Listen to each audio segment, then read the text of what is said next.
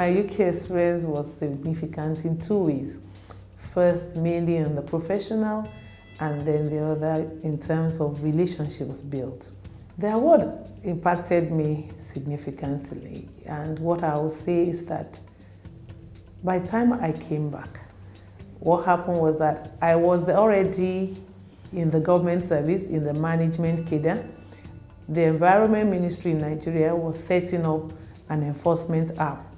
And going to the UK Environment Agency to work in that 3 months, it was a 3-month fellowship, helped me when, by the time I came back, to make a difference.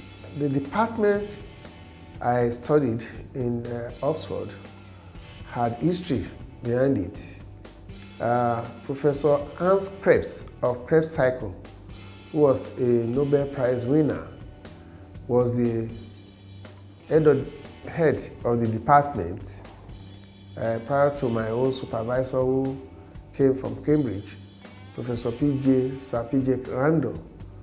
He also invented something in my field which we call the fatty acid cycle. And this experience was actually a great one for me, to have been in contact with people who have actually impacted on the development of my field of study.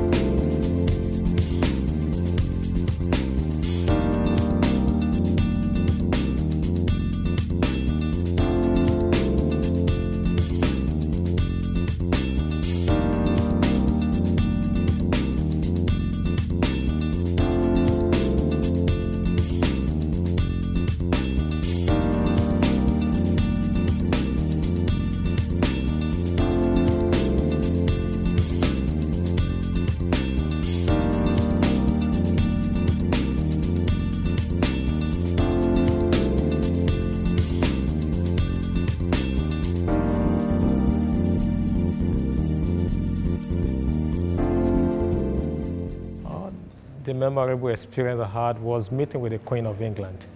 I was also fortunate to have the supervisor who was knighted by the Queen of England while I was there, with the knighthood of the British Empire. To be able to have that type of exposure gave me confidence later in life that I believe I've had the best I can have in that field. And immediately I arrived in Nigeria, because I was working at the Lagos State, as the Lagos University Teaching Hospital. I got promoted immediately to the next level.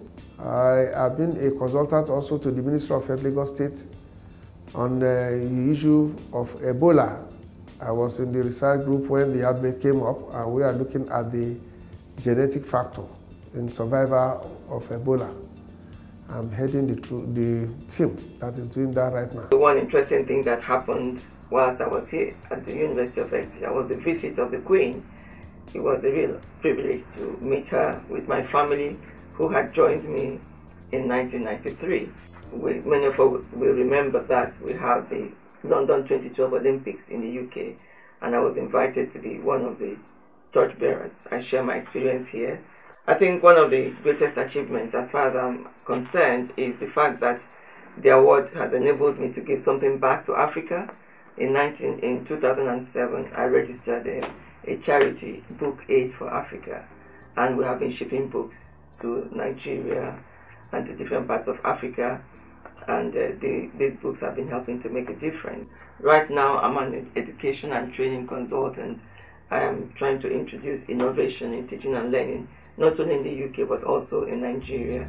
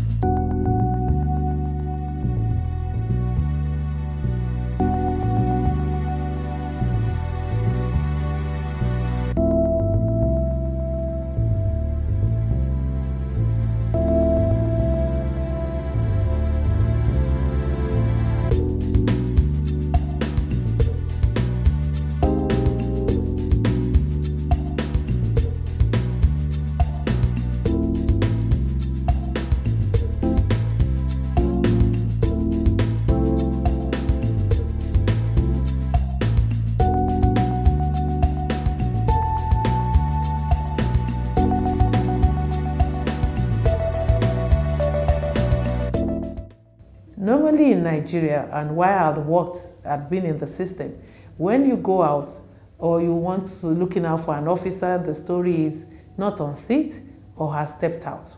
By the time I came back, I came and told them the story that there's no story like not on seat. There's nothing like stepped out. You work for the money and your salary. And then the work ethics is such that you are there to work, and if you can't think of anything to do, just sit down there and think. There's no room for chatting and floating around and just wasting time. Well, another impact the award gave to me was that it gave me courage to be able to start an environmental consultancy services. The award is very significant to me, especially in securing a job at the Center for Public Policy Alternatives. It's a non-governmental organization. Center for Public Policy Alternatives is a think tank. What we do is public policy research to advise governments on their policy, and then it's a kind of avenue whereby we are able to provide solutions to social problems and to advise government on what they need to do.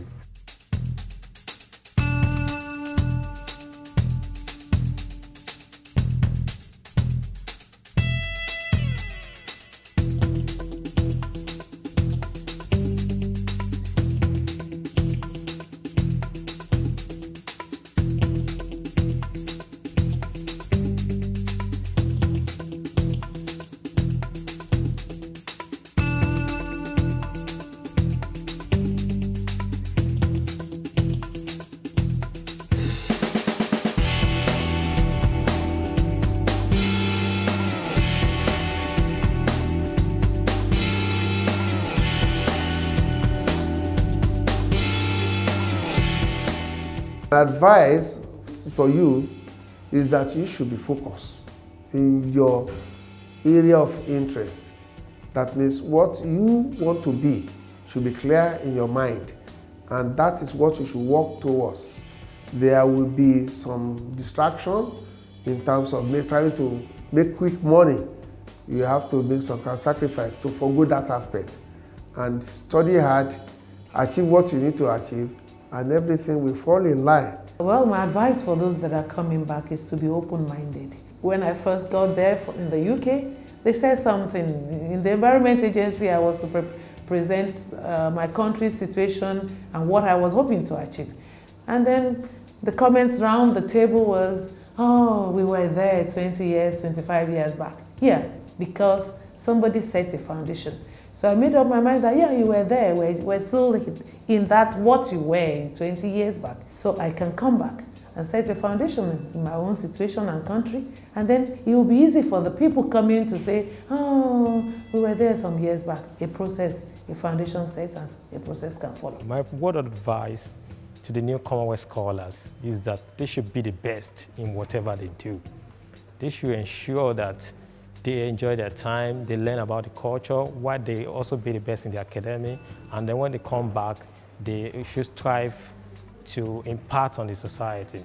I really want to use this opportunity to appreciate the Commonwealth Scholarship Commission for the opportunity given to people like us. I've traveled in different parts of the world. I'm an executive of the African Accounting and Finance Association and so many other associations. I belong to all the association accounting professions, the American Accounting Association, British Accounting Association, European Accounting Association. I've traveled to different parts of the world, and this award has made it possible, and I really want to say thank you.